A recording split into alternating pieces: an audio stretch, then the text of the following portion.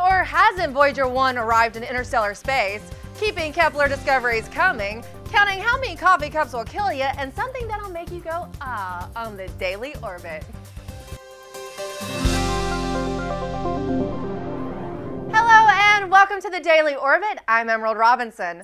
Where exactly is Voyager 1? A few months back we reported that Voyager 1 had left the solar system, and then a NASA report said that it hadn't quite reached interstellar space, but was in a transitional zone.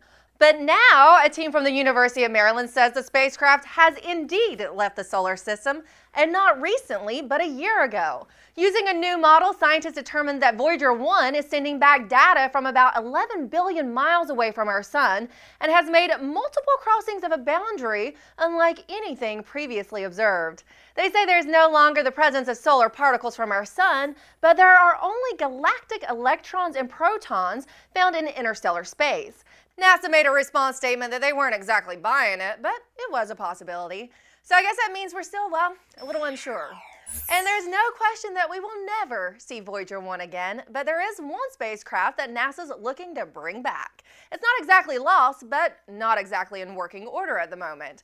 NASA is attempting to restore the Kepler spacecraft. 2 of the 4 reaction wheels that are used to precisely point the telescope have failed and have not yet been fixed. In order to function, the telescope needs 3 wheels. Engineers are also looking at exploration capabilities of the spacecraft in its current state. Kepler has already confirmed 135 exoplanets and identified 3,500 possible candidates. But NASA says there's hundreds or thousands waiting to be discovered, and Kepler has a few more discoveries left in her, even if she isn't in her best shape. And you might not be in your best shape if you're consuming more than 28 cups of coffee a week. In fact, it could kill you. A new study says that for those under the age of 55, drinking more than 28 cups of coffee a week spikes your mortality rate by over 50%. But if you're over 55, drink all the coffee you want. There's no adverse effect. While this study doesn't prove what it is about coffee that is increasing death rates, scientists know it stimulates the release of epinephrine, inhibits insulin activity, and increases blood pressure. So I drink a Vinny a day. That's basically 2 cups of coffee, which means I'm only hitting 14 cups of coffee a week, so I'm in the safe zone. That makes me happy. And there's a new furry little mammal in town. For the first time in 35 years, a new carnivorous mammal species has been discovered in the Western Hemisphere. The Smithsonian Institute announced the classification of this new species of raccoon, the olinguito, which is a native of Colombia and Ecuador. Aww, he's so cute.